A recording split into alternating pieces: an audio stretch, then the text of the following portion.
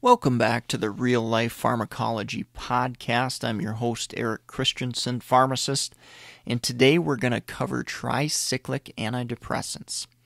And the first three examples that come to mind of drugs that are maybe more commonly used in clinical practice are amitriptyline, brand name Elavil, nortriptyline, brand name Pamelor, and doxepin, brand name Sinequan. So tricyclic antidepressants are really older drugs. They've got a little bit more of a vast side effect profile, and we're certainly going to cover that today. But first I want to start mechanistically. So from a mechanism perspective, the primary mode of action of these medications is they inhibit the reuptake of serotonin, as well as may have some activity on norepinephrine as well. And these levels are changed in the brain, and these levels are increased generally in the brain. And if you think of other drug classes like SSRIs or SNRIs, serotonin norepinephrine reuptake inhibitors, they definitely cross over and have similar activities to those classes of medications. However, there also are other mechanisms with these, with the tricyclic antidepressants. So some of them definitely have older generation antihistamine activity as well. And we'll kind of cover some of the issues that may prop up because of that mechanism and the drugs being older anticholinergic type meds. So with that, let's get into the uses for the medications. Tricyclics may see it used for depression. These drugs are not first line due to the side effect profile. May see them used for various pain syndromes. So a couple of classic examples, nerve type pain or neuropathy you may see them used for. Fibromyalgia is another example that you may see them used for. Other behavioral health issues, maybe rarely anxiety, PTSD. Sometimes you'll see them used for insomnia. Oftentimes it's maybe kind of an add-on bonus type effect. So for instance, maybe a patient has fibromyalgia and it's causing them to not sleep very well at night. Because these drugs are sedating, that might be kind of a dual purpose to try to use one of the tricyclic antidepressants. One other thing you may see them used for is itch. I would say that's more so with doxepin. It's got a little bit more antihistamine maybe activity than some of the other agents there as far as the tricyclics, but rarely you might see it used for that. Now let's get into those side effects a little bit deeper. So anticholinergic side effects, remember the term SLUDs, S-L-U-D. And with SLUD or SLUDs, you've got to remember salivation. So these drugs inhibit salivation, can cause dry mouth. They can inhibit lacrimation and cause dry eyes. They can also contribute to urinary retention. So that's what the U is for. So again, kind of drying up, holding fluid back is kind of the good way to remember. And again, diarrhea is the D, or excuse me, defecation is the D. They do not cause diarrhea, they cause drying up, they cause constipation. Sorry about that, sorry for the clarification. So again, SLUDs can't salivate, can't lacrimate, can't urinate, or can't defecate. Okay? So another term, another way to remember this is can't spit, see, pee, or poop. So some people like it either way. So I just thought I'd throw it out there for you so you have it anyway. Some patient education points with these medications. Generally, they're going to take a while to work. Now, the exception might be with the sedative property. So if you see somebody on these medications specifically for sleep, that should work pretty quickly. If you see the medication being used for pain, neuropathy, that type of thing, it might work a little more quickly than, let's say, for depression. But generally, you're probably going to want to educate your patients that it's going to take a little while for that medication to take hold and start providing benefit. But those side effects that I talked about, those are going to prop up immediately here. So a few other side effects I definitely wanted to mention, because really the side effect profile limits the use of these medications. So sexual dysfunction can happen. That can be really problematic, especially and bothersome in our younger patient population, definitely for sure. But oftentimes can bother older patients too. That sedating property from a patient education standpoint, you definitely got to alert them as far as driving and tasks that may take good focus and attention, especially as they're getting used to the medication.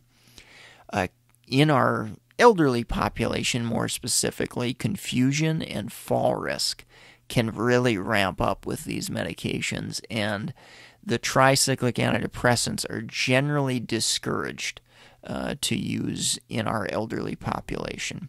Again, I've definitely seen them used in geriatrics, but again, it's typically more of a last line type of thing because of all those side effects, anticholinergic effects, confusion, falls, sedation, and all those risks. Now, as a clinical pharmacist, when I'm reviewing a medication list, I definitely look at medications that show up in the prescribing cascade.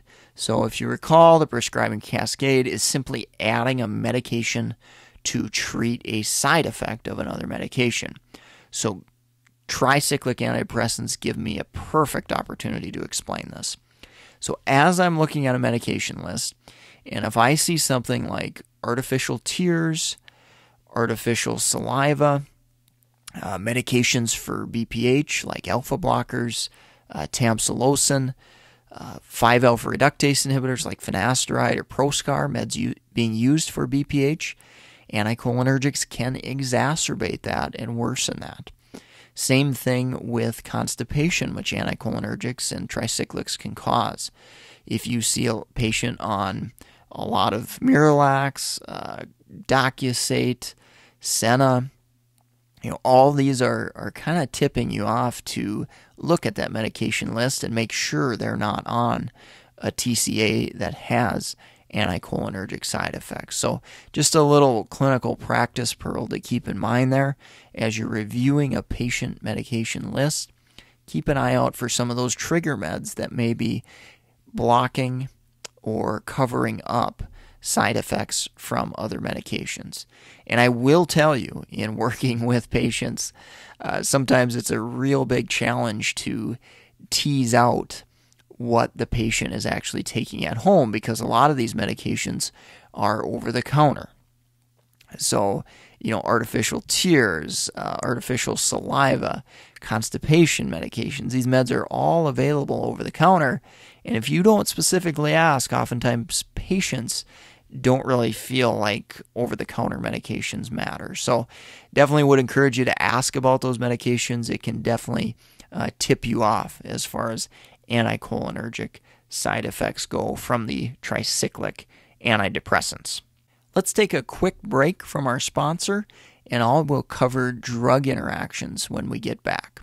MedEd101.com/store has a growing list of resources for the hungry nurse practitioner, physician's assistant, pharmacist, pharmacy student. As far as our pharmacy programs we've got recorded webinars, practice exams, and biostatistics review as well. So check it out for NAPLEX, BCGP, BCPS, BCACP certification, prep material, meded101.com/store.